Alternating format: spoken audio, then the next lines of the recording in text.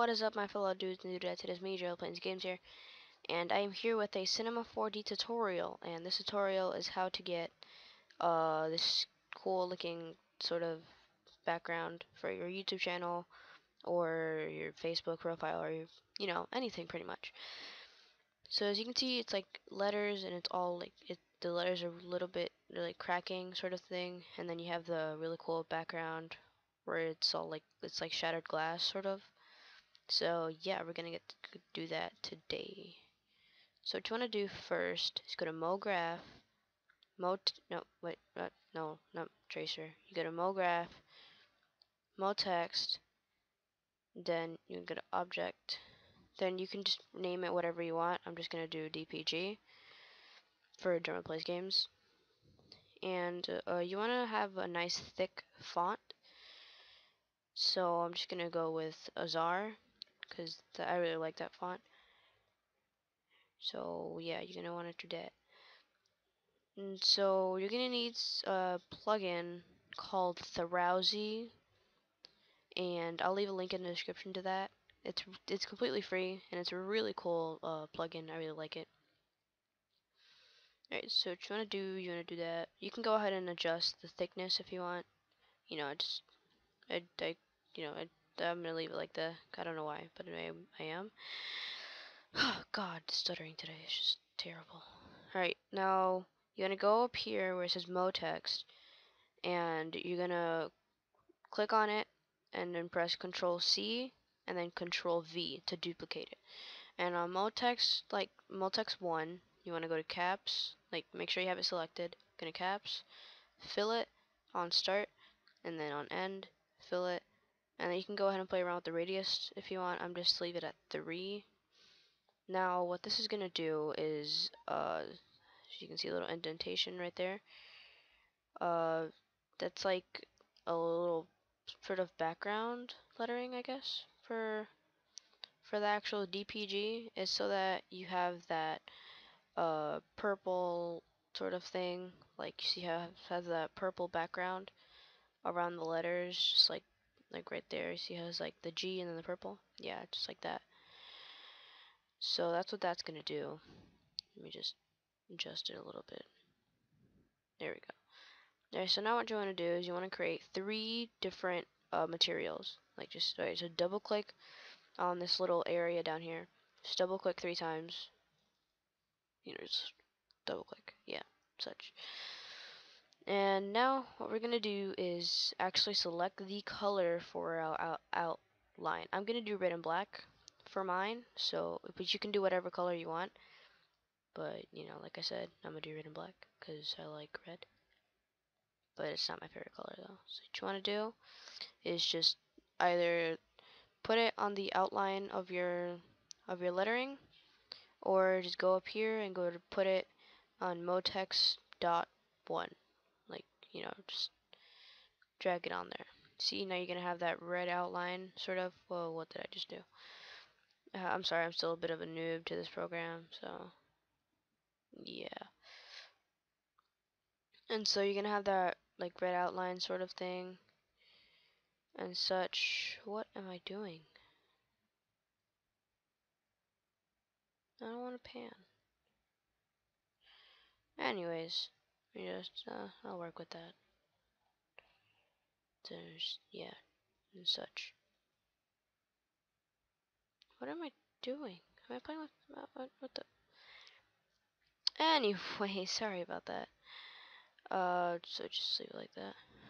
Alright, now this time what we're gonna do is we're actually gonna like color in the inside, and this is what's gonna have that little purple effect in the background. As you can see, and it has that black and a little bit of purple. This is what's gonna be the purple like itself. But instead of purple, like I said, I'm gonna use red. So I'm just gonna use red. And so you wanna check your color. You wanna tick off reflection. Sorry about that. And then click on reflection and go to Fresnel, and then go to specular, then go to metal, See, metal, the mode, you know, stuff. I'm gonna tell him to stop messaging me real quick, so I shall be. And I'm back, sorry about that. Alright, so where were we? Yeah, we were in the mode metal. So, yeah, color, then reflection. You wanna put your reflection to Fresnel. Stop messaging me. And you wanna put your specular to metal and your color, you know, whatever color you want. So what you want to do, you drag that inside like the big letter, like not on the outside, but like on the inside. Then you want to do another material and just pick whatever color you want, and you don't have to edit this one. I'm gonna use black, and you just drag it on top of the red, like on top of where you put your last color. And so yeah, that's what that's gonna look like. So now we're gonna get to the fun part, and that's gonna be cutting up everything into awesome little pieces. So you wanna go to plugins, Throwsy, and then you wanna go to where it says pieces. You wanna go to random, but you wanna click on Veroni. I don't know I don't know how to say that. And you wanna go to pieces 15. You can do how many pieces you want. I just like 15 so that it doesn't lag my computer as much, because my computer is not as good as it used to be. So, oh, whoops. So you want to click on Motext, and you want to click on Break Now, like after you have everything set up. Now that's just going to break apart all of the letters. As you can see, it's like putting it together. It's like one big puzzle and such. So, yeah, okay, that's done. So now what you want to do is go to Add Cube Object, go to Null, and select all of the Throwsy like materials that Throwsy added, and then you just make them a child of null, so null will be like one big file for all of these things. So you want to go to MoGraph, Effector, and then go to Random. You just want to put that as a child of null as well. So now what you want to do is just click and drag right here, and as you can see, all of the pieces just like kind of fell apart. So just like that. That's really cool itself. I mean, that could be your profile picture. And see, it's like the black on the outside and then a little bit of red, like red on the inside. So yeah, that's how that works. So just play around with that however you want. So now what you want to do, you want to go to null, Control C and Control V. So you want to duplicate it. And so open null 1 and go to random, go to deformer, and go to point. What this is going to do is this is going to be creating the kind of like glassy background for your banner or something, or whatever you're doing. Not glassy, but like, you know, it's like broken glass sort of. So you're going to go to deformer, point, effector, and you want to put it all the way up. So it's going to make that big mess of just stuff. Now, it looks ugly now, but like if you put it back a little bit, it looks pretty cool in my opinion. And you want to put it so where you can, you know, it like goes through the letters, but not all the way like that. But that's fine, because what we're going to do next is kind of cover it up. So you want to go to your regular null, open that up, go to random, like go to your random effector, and then you're going to put your strength, like your deformer should be off, and you're gonna go to effector, and your strength, just do whatever you want to play around with it. I like doing like 3 or 5%, you know, between those numbers, something like that. You know, 5. I mean, you can do it like that if you want, but that's just a big mess. So you know, you just want to make it like crack a little bit, but not too much. You see right there, it's like kind of like blends in with the cracks, so it's no problem if it's the lettering. I mean, you could just push that letter back if you know, if you don't like it, but you know, it doesn't really matter. And so yeah, so this is pretty much the tutorial itself, but I don't want to just end it there because that would be boring. And so I'm trying to figure out how to get my regular view back.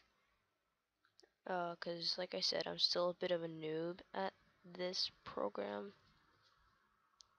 and such. Perspective. How do I do that?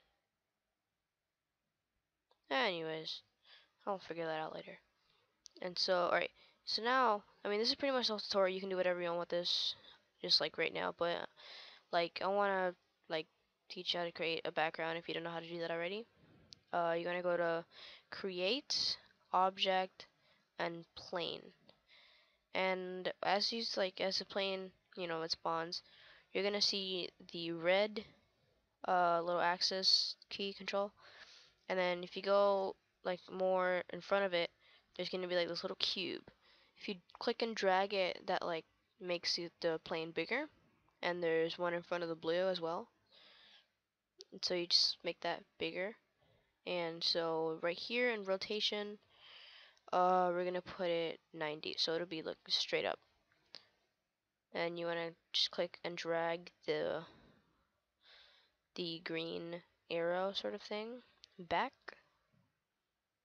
so that it covers up the whole background.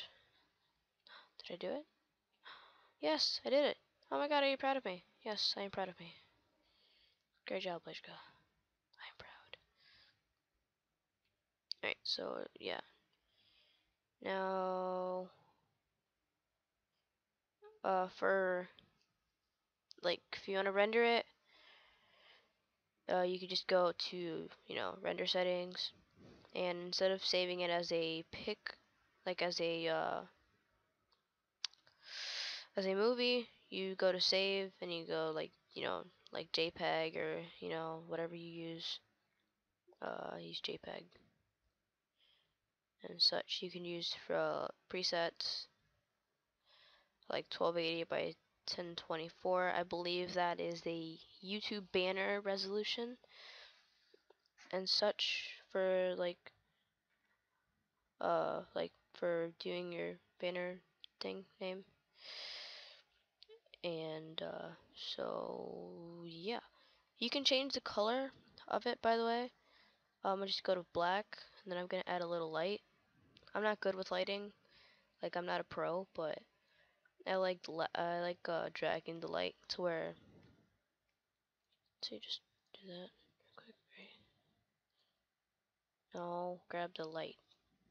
Come on. Yeah, there we go. See how it makes it?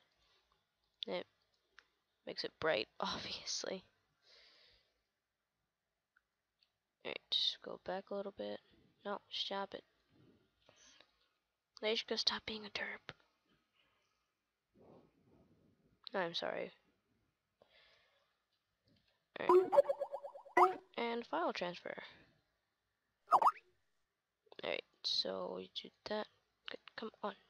No, stop it. You want to go back as far as you want. It's just so that you have that cool, like, clicking effect. I mean, I think it's cool. And you just want to click on, like, the little movie thing. I don't know what it's called. With the, thing. It's gonna say render the active project, in picture viewer and such. So yeah, this is the finished product, and hope you guys enjoyed this tutorial on how to make the cool looking background sort of thing. Hope you guys enjoyed this video. Like I said, I'll leave Frowsy in the description below and such, and I'll put up another video on how to download Cinema 4D for free. Cinema 4D R13, which is the one that I am using. So yeah, guys, thank you guys for watching, and I will talk to you guys later. Toodles!